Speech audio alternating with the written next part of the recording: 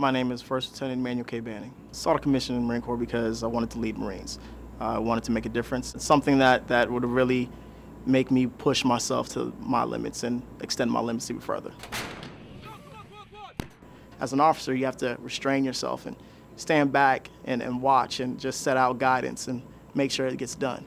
Supervisional role, if you will. Seeing that really shapes what I want to do and my decision to commission. I had to decide what I wanted to do, what I was trying to accomplish. I needed to really think about the effects I was having on myself and on my family. I would recommend the Marine Corps to a young man or woman preparing for their future because it builds. It pushes you to your limits. It gives you an understanding of self, of other people, and also where you want to go. It gives you everything you need to set you up for success.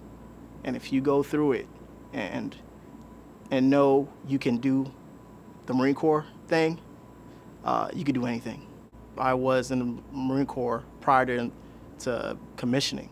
From then I entered the MECET program, the Marine Enlisted Commissioning Program. Got my degree and then from there became commissioned. Schoolhouse can tell you a lot of things, but it's nothing like stepping into the office and stepping in front of those Marines for the first time.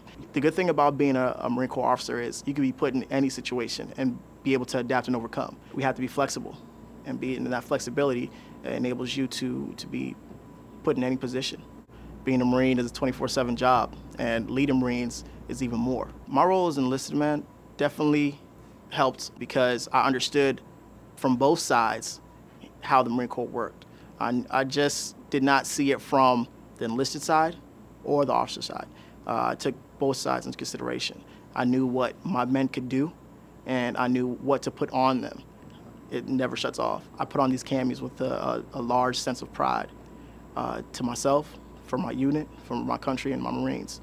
We need the Marine Corps in today's world because it stands as a pillar of strength, a pillar of discipline, and everything that is encompassed in those things. Honor, courage, commitment. That's what we stand for.